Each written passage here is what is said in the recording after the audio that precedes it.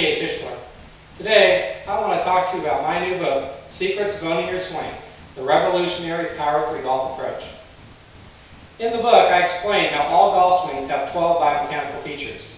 Each of those features has 3 options, and only one of those options fits you. What we want to focus on today is 4 of the biomechanical features. These 4 features have to do with your arm swing.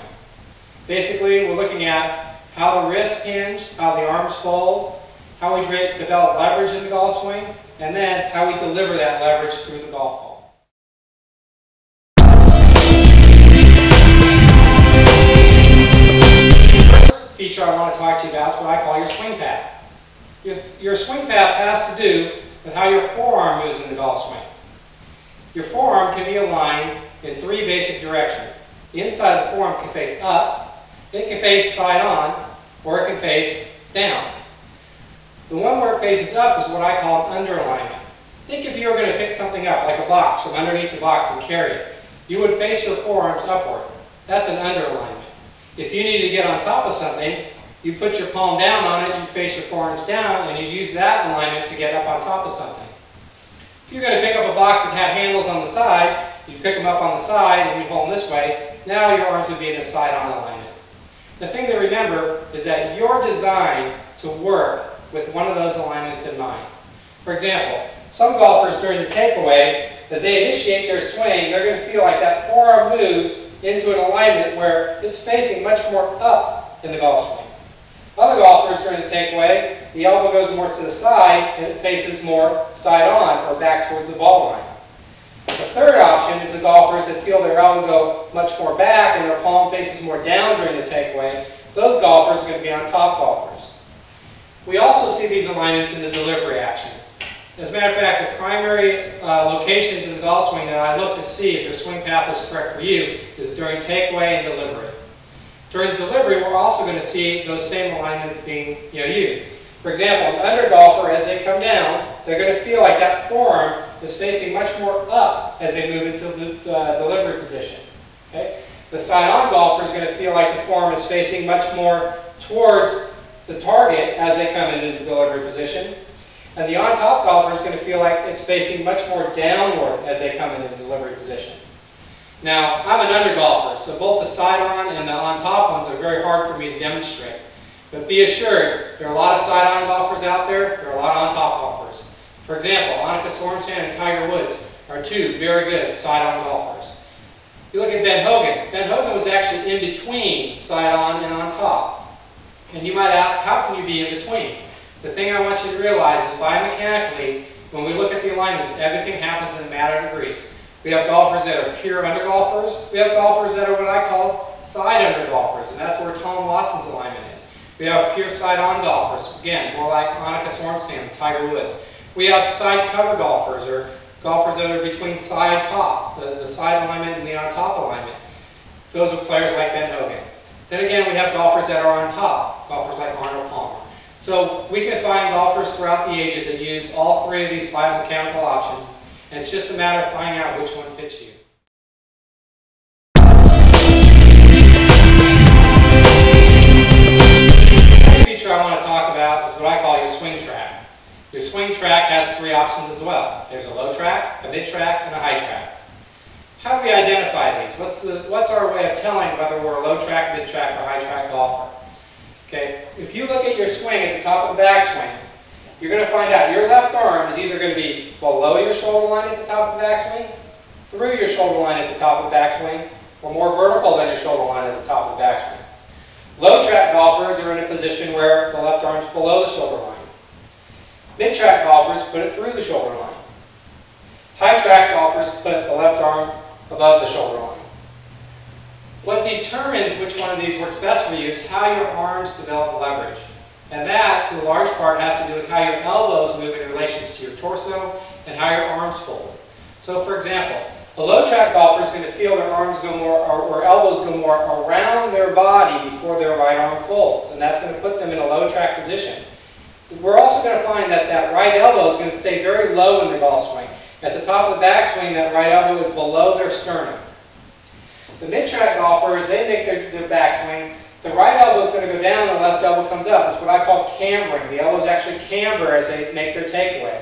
Then as the right arm folds, that right arm folds up like it's trying to do a curl. And as that happens, it's going to put the arms right through the shoulder line at the top of the backswing.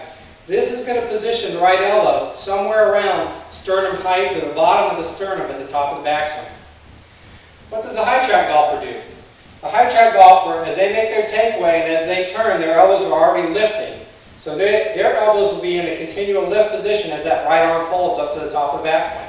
And that's going to put them in that high track alignment. Now, why do golfers do this? You do it because it helps you create your structural leverage. One of the best ways of finding out if you're in a track that fits you is once you get to the top of the backswing, just have a friend push down on your hand position. If they can push down on your hand position and you are unable to hold it, then most likely you're not in the track that fits you. I actually do a test with a ball. So we hold a ball and we put ourselves into the golf swing and we go up to the top and I push down on that golf ball, or on that ball, the exercise ball. If you're able to hold the position when you get there, then I know you're in the track that fits you. Keep in mind, for all the features and all the options I'm going to talk about, there are tests. We can test you so we can find out exactly what biomechanical feature options you run.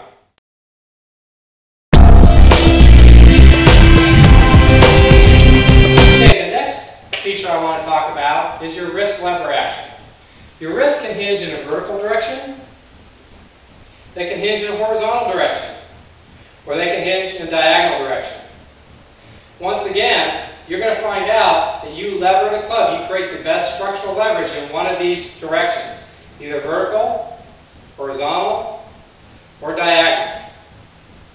Okay? Now, keep in mind again, everything happens in a matter of degrees. We may have people that seem to be right here, which seems like it's somewhere between vertical and diagonal. We may have golfers that feel like instead of being horizontal or diagonal, they're right in between horizontal and diagonal. Again, everything happens in a matter of degrees, and we can test your body to find out where the best alignment is for you. The other thing I want you to realize about your wrist lever action is it's going to have a large influence on where the club face is at the top of the backswing. So, for example, a golfer that has vertical hinge, if I create vertical hinge, and I turn, and then I fold my arms to the top, that club face is going to be in a more vertical alignment at the top of the backswing. Okay? Once again, so if I hinge my wrist vertical, I turn, I fold my arms, that's going to put that club face in a more vertical alignment at the top of the backswing. Okay? We commonly call that an open position because the club face is open to the plane. Alright? So what happens when we put the club in a diagonal position? So if we get set up, I hinge my wrist diagonally, I turn and I fold, that's going to put the club face on plane at the same alignment of my left arm at the top of the backswing. Once again from here, I get set up, create diagonal hinge, I turn, and I fold. Again, that club face is going to be on plane as I go to the top of the backswing. Okay? So what happens when we have horizontal hinge? Golfers that use horizontal hinge are going to get that club face in what's more of a square to the arc position at the top. The club face will be facing more towards the sky. That's commonly called closed because it's closed to the plane. However, it's actually square to the path of the swing. So here we go. Horizontal hinge, I turn, I fold. That club face is facing more towards the sky now, so that's more in a square to the arc position. Okay, once again from this direction. Hinge, horizontally, I turn, I fold. Again, that club face is in more of a facing the sky, square to the arc position at the top of the backswing. So keep in mind, you can have that club face in an open position and play great golf. A lot of great players have. Johnny Miller played from that position for a long time. You can have a club face that faces more to the sky, and you can play great golf that way as well. Tiger Woods was like that when he came out on tour. You can also have a club face that's on plane and play great golf. That's traditionally what's taught today. What we want to find out is which hinge action fits you. We want you to incorporate that hinge action into your golf swing, and when you've got that hinge action down, the club face is just going to go wherever it goes, and that's okay. The reason is if you use the hinge action, the swing track option, and the swing path option that fits you, you're going to have everything loaded at the top in a way that you're structurally built to develop that leverage. All you have to do now is deliver it through the golf ball.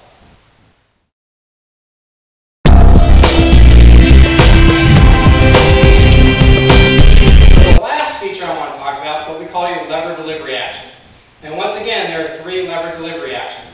Okay? The first one I want to talk about is what I call the extending delivery action. This is the traditional view of delivery. The extending delivery action was great for under golfers. So a golfer, for example, if I was waggling and presetting into an under position and I went to the top of the backswing, when I come down, I'm going to hold those angles until that shaft gets about parallel to the ground in the downswing. From here, I begin to extend my right arm down through and out to my target. What we're going to find is that these golfers, because they initiate their delivery here, boom, their full extension is achieved somewhere about between waist high and chest high in the follow through. We're going to notice it's out of position where the shaft is about parallel to the ground. So once again, delivery for these golfers starts when the shaft is parallel to the ground in the downswing, boom, and it's completed when it's parallel to the ground in the through swing. All right? So the next option we're going to look at for the lever delivery option is what I call the cornering option. The cornering option is one that works really good with side-on golfers. Side-on golfers will go to the top of the backswing. As they transition, they start down until the butt of the club is pointed at the golf ball. At that point, we're going to see that the left arm and the shaft are near 45-degree angles to the ground. From here, the golfer begins to extend the right arm down through impact, and they begin posting on their front leg at the same time. As the right arm is extending and they're starting to post, they still maintain the wrist angle on the right wrist. So I'm moving into delivery, I'm posting, I'm extending. Then, as I move through the ball, I'm going to go ahead and let that wrist unhinge to my full extension. My full extension for a cornering delivery is going to be about 45 degrees past the ball. So instead of being parallel to the ground over here, it's about 45 degrees past the ball. All right? Interestingly enough, it started at about a 45-degree angle over here, and it's finishing at about a 45-degree angle here. So even though they're starting in different positions, they actually have basically the same duration of delivery. Okay, what's the last delivery option? This is what I call the covering delivery option.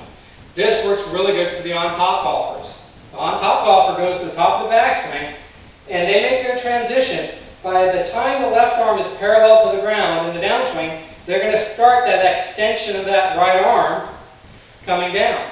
Okay? So their delivery action starts when that left arm is parallel to the ground in the downswing. They start to extend downward with the right arm. Once again, as they begin to extend downward, the legs are posting up. We're still maintaining wrist angle on the right wrist. Once the leg hits the post, I'm going to go ahead and let the rest of that hinge angle unhinge. And you'll notice that my chest and my sternum are going to come up at this point. That makes room for the second half of the delivery action. Boom. The full extension for these golfers finishes by the time the club is 2 or 3 feet past the ball. All right?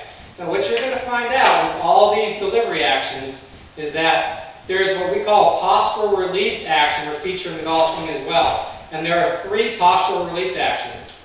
Under golfers are going to use a rotate in postural release action so that matches up with their extending delivery. The side-on golfer who's using a cornering delivery is going to use a post-up postural release action.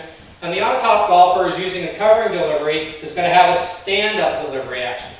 So you're going to find out later on when I cover those features in another video that you need to utilize those features to match everything up so that your swing is synchronized.